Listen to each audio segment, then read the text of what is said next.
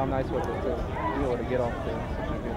I think, you know, just as a team, we talked about getting off started, you know, really quick, pressuring them, high pressure, because they're a very high pressure team too. So, you know, we wanted to get on top early and quick, and I think our plan worked pretty well. Yeah, and then you did the same thing in the second half too. Was that something you talked about in the locker room? Yeah, we always say, like, you know, first 5 minutes, last 5 minutes, just to get them back on their heels, test their backs. And, you know, we have a lot of pace up front, so just testing that and trying to get goals early. And then your goal just kind of capped it off. Just talk a little bit about that. It looked like a nice cross there from the freshman. Yeah, I was joking with Simone. I saw her. I was like at half field, and I was like, just serve it, I'm coming. So, you know, it was a really good run from her. Really good to keep it, you know, down the line, and then just cut across to my defender and got a toe on it. So it was a good ball too.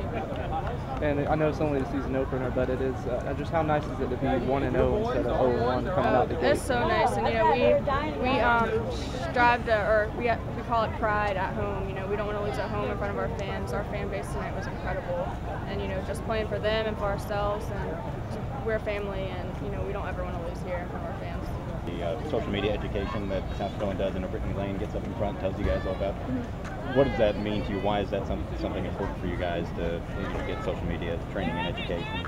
I think just because some people are not very smart with what they say on social media, so you know, we want people to have respect for us, and just like we respect other people. So by staying off social media and not posting, you know, inappropriate things, just lets other teams and other schools and universities respect us.